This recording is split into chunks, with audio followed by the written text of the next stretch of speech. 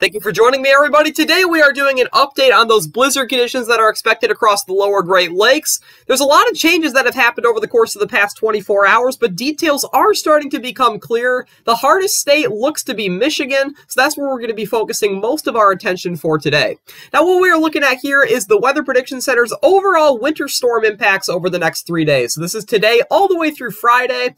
In these yellow regions, only minor impacts are expected on the roads, but there could be some impacts here and there. We're looking at moderate impacts in these orange shades and major impacts in these red shades here. Notice this is pretty much confined to western and northern lower Michigan and to the UP of Michigan here. That's going to be where the snow belt regions are located. That's going to be where lake effect enhancement is going to make the conditions even worse on the roads. Widespread blowing snow is going to be likely across these areas, leading to blizzard conditions, especially with that lake breeze. So that's why we have major impacts anticipated across these areas in the lake effect areas of Michigan. Now, here is the look at the National Weather Service current hazards page here. I don't know why it's not showing it, but we also have winter storm warnings and blizzard warnings up for western Michigan as well. But a broad swath of the Midwest, all the way into Kansas and Missouri, is taking a look at winter storm warnings in these pink shaded areas. We even have some blizzard warnings up across a large portion of Iowa into Minnesota here in these red shaded regions. So we definitely got to keep an eye on this here. Most of the United States, if not all of the United States, or at least the Midwest, I should say, is going to be impacted by this storm in some ways. Just some areas more so than others. And again, right now, most of our attention is going to be shifted to Michigan. Now, let's take a look at what's going on early tomorrow morning. The European model here is showing widespread light snow from Kansas all the way into the UP of Michigan here. We got some strengthening winds here that we can see by these black lines surrounding the snowfall here. These are called isobars. The tighter that these get together are indicating a strengthening storm system and also stronger winds. So there could be some blowing snow across parts of the Midwest. But you'll notice stuff rapidly picks up as we get into tomorrow evening. At that point, we are anticipating rain on the eastern flank of the storm from southeastern Michigan into Kentucky and Tennessee here.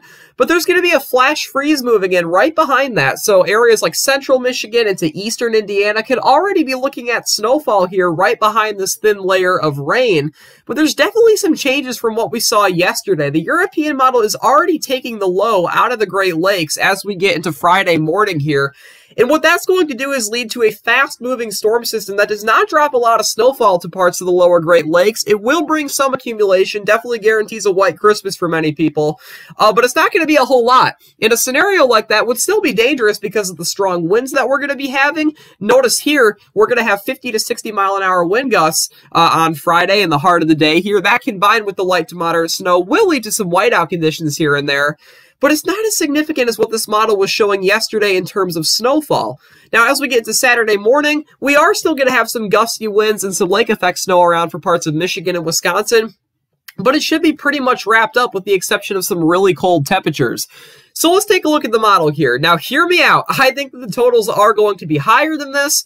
But this model here does have only about 3 to 6 inches of snowfall across a large portion of southern central Michigan here into Ohio and Indiana. 3 to 6 inches obviously isn't a lot for you guys that live here. I'm one of those people. I live in Metro Detroit.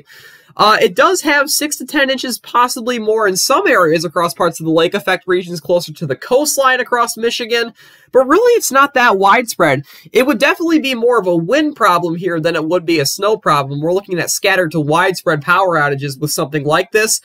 But here's a look at the National Weather Service blend of models here, which is a little bit higher. This is several models. These are several models basically blended together and thrown into a blender and then given an output for a National Weather Service forecast here. So a combination of several models together. It is showing higher totals. Good 6 to 10 inches of snowfall being likely across a large portion of lower Michigan. Totals getting higher closer to the Lake Michigan coastline and, of course, the Lake Superior coastline as well, with also a widespread swath of 6 to 8 inches across parts of Wisconsin, too. So it's a little bit higher than what the European model was showing. Why is that? Well, let's take a look. Here's the GFS model, which is in significant disagreement with the European model. By early tomorrow morning, it's still showing that flash freeze ongoing across parts of southeastern Michigan, but notice the low is situated in the southern portion of Metro Detroit, and right behind it, we are going to have some very heavy snow and strong winds. But again, the European model is not only more eastward with the low, it also just moves it right off into Canada. The GFS model is different. It has the low actually tracking into Oakland and Lapeer County, moving back into St. Leac County as we get into Friday evening. And as that happens, the low is just going to continue to intensify. It wraps around southeast Michigan, and that's going to lead to a more prolonged period of heavier snowfall and strong winds on the southwest flank of the storm.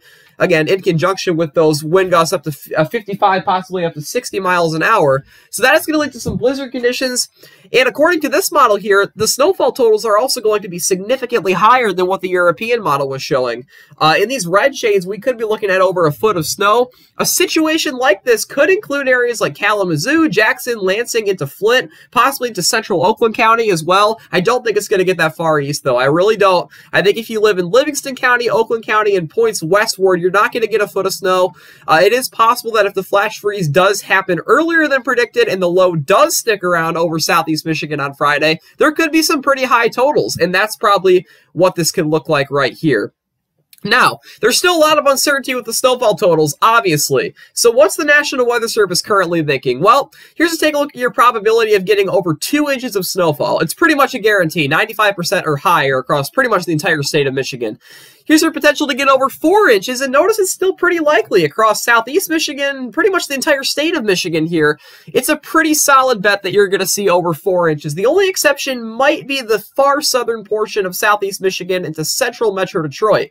Here's your possibility of getting over 6 inches. Still, these blues are pretty good chances of getting over 6 inches of snow. This includes the northern and western flank of Metro Detroit.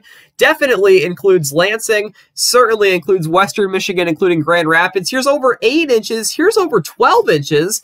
And again, guys, even this is your potential to get over a foot of snowfall. The chances are pretty decent across central Michigan into Grand Rapids here, especially northwest Michigan once you get closer to Traverse City, Otsego County, areas like that.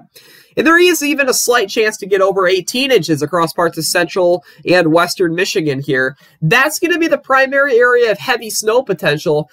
And guys, I really think that, you know, there will be some areas that get heavy snow across parts of Michigan. Don't get me wrong, but I definitely think that the big problem here is going to be the wind. We're going to have snow coming down at a pretty high rate, but that combined with 55 to 60 mile an hour winds is going to cause that snow to whip around like crazy. There will definitely be some whiteout and blizzard conditions in there.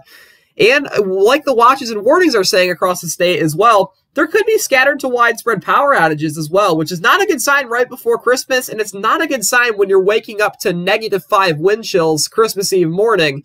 And even Christmas morning, the wind chills are not going to feel much above 0. So this is something we definitely have to keep an eye on.